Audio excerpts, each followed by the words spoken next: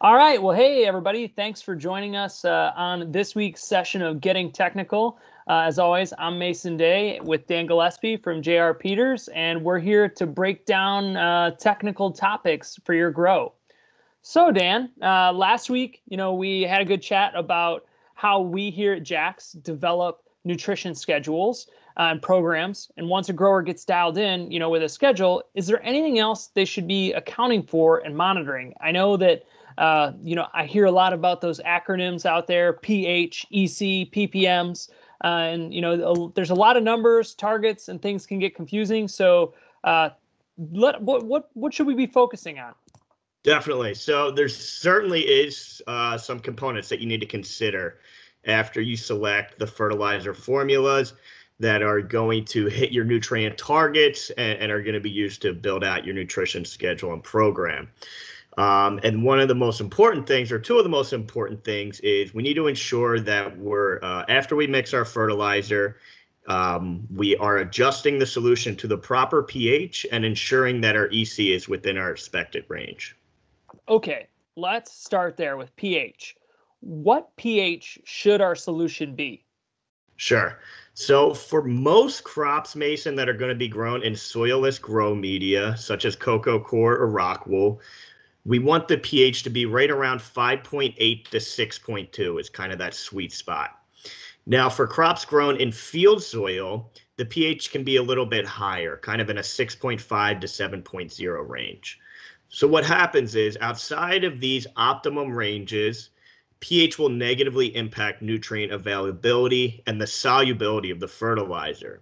So for these reasons, nutrient disorders can begin to occur as we stray outside of these optimum ranges, even if a sufficient supply of nutrients is being delivered to the plant. Now, Jax Nutrients does contain 3 different forms of chelates to ensure that nutrient availability is going to be optimized over a very broad pH range, but it's still critical and still important to ensure that our solution is at our optimum pH range before feeding our plants. That's really important what you said there, because so I got it. So a range is 5.8 to 6.2.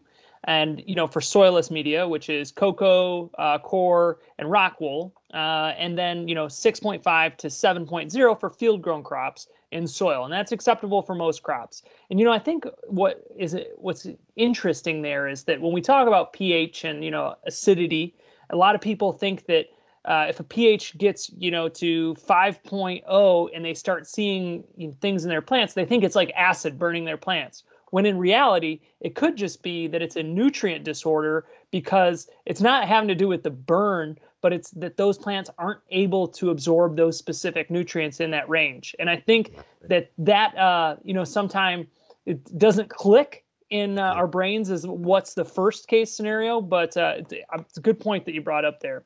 Definitely. So if you get one of these pHs that's outside this optimal range, what should we do to adjust that to get it back into those ranges? Sure. So any type of acid, Mason, is going to lower your pH. So common acid sources in horticulture include phosphoric acid, citric acid, nitric acid, and sulfuric acid. I personally prefer sulfuric acid because it's nice and cheap, it's effective, and it doesn't throw your nutrient balance and nutrient ratios off too much, so it makes things fairly easy. Whereas a nitric acid, you really have to account for that nitrogen that you're adding to the solution. Now, on the other hand, raising your pH is going to be done by some type of base. It is less common in horticulture to need to raise your pH, but you still certainly need to do that in some cases. And when you do need to raise the pH, I like to use Jax potassium bicarbonate. So this product will raise your pH, but it will also add some alkalinity to your water, which will help stabilize and buffer the pH of pure water sources such as RO and reverse osmosis sources. All right. So following along there, sulfuric acid, what I heard was it's the well tequila of the nutrient world. It's strong, it's cheap, and it still gets the job done. No, just kidding. But So when you are trying to adjust the pH, should that be done before or after you're mixing your fertilizer? Good question. So it's best to do it after you mix the fertilizer, Mason. So what I always recommend is mixing your fertilizer to start, checking your pH after you mix the fertilizer to see how the fertilizer has changed the pH, because it will change it to some level. And that will vary depending on which formula you're using. So that's step one, is mixing your fertilizer. Then you want to check your pH and then add or adjust your pH from there to hit that desired range. Got it. All right. So adjusting pH after mixing fertilizer, we got that covered. The next thing I want to talk about is EC. Uh, there's a lot of talk about EC, how to monitor it. What is it? Yep. So EC is going to stand for electroconductivity. And in horticulture, we use EC to measure the soluble salts in a solution or in the grow media. And this is going to provide an indication of the fertility levels or if any salinity problems are likely to occur or exist. There are some limitations to this measurement. The main being it does not provide specific element concentration. So it's not going to tell us how the concentration of nitrogen, the concentration of potassium in a solution, but it does tell us, what is the overall soluble salt picture of that solution or of that grow media. So it is a very useful measurement. All right. So EC, definitely useful, but what should our EC be? Well, it depends, Mason. So as we discussed in our previous video, we are not necessarily targeting EC, but we are rather targeting specific element concentrations for each plant nutrient. The EC is going to be a result of hitting these nutrient targets. For example, in the vegetative state of most flowering or fruiting crops, we want to provide somewhere between 150 to 200 parts per million of nitrogen to the plant. The EC is going to be a result of delivering this amount of nitrogen to the plant. Nevertheless, EC is still a valuable measurement that is going to give us a good indication of some things. Okay, so it makes sense. So if I'm understanding correctly, our main concern is hitting the individual nutrient concentration targets. And basically the EC is what's resulting from us hitting those targets. And it's kind of what we can measure to know we're in the right spot. Exactly. It's what we can measure in-house, in a greenhouse, in a grow room, and we don't have to send an analysis to a lab. So it's kind of a quick and dirty check.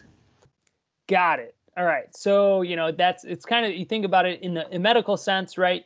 You go to a doctor and they might not necessarily send you to a lab to get test results done, but they're going to give you a quick check. And a lot of times that's what you need. So what you're saying is that while EC isn't a direct measurement of the specific nutrient concentrations, individual concentrations in a nutrient solution, it is a valuable measurement. Yes, it certainly is, Mason, and it certainly should always be measured and monitored. So the EC of a solution should always be checked after mixing fertilizer, and it should be checked against the manufacturer's reference EC, which can be found on our nutrition schedules online. However, it should be noted that this reference EC, it's a great reference, but it is based on distilled water. So if a grower is using a source water that has some level of soluble salts or EC to begin with, this starting EC should be added to the reference EC. Gotcha. That makes a lot of sense. Some folks that are growing in tap water, they come in and they say, well, my EC is off the charts. And that's when I send them to you. But now I understand that, they're using water that already has some salts in it. So their EC is going to be a little different. Got it. So EC can almost act as a check to ensure that everything was mixed properly before feeding your crop. But is there anything else that it's used for? Certainly is. So measuring the EC of a grow media and or our runoff or leachate solution is an extremely valuable measurement, as this provides an indication of the fertility level of the actual root zone, which can be quite different from the input solution that you're feeding your plants. So measuring the EC and the volume of the media or the runoff or leachate solution can really aid in determining our fertigation frequency, the volume of fertigation that we're providing to the plant, and our fertigation strategy, which we'll cover in another video. All right. Well, Dan, I think we covered a lot today, discussed how important, monitoring pH and EC are, and kind of the real science behind those things. Some things, you hear rumors and get caught up in, what things stand for, what do they actually do.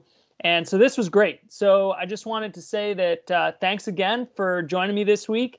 And yeah, we're excited to keep doing these videos. And again, this is to you, all of the viewers out there. If you have any more questions or things that you want us to talk about, shoot us, a comment on Instagram or send us an email, and we'll happily get on one of these sessions and discuss it, and you'll get the scientific response. So again, thanks, guys. Have a great weekend. Happy holidays, and we'll see you next time.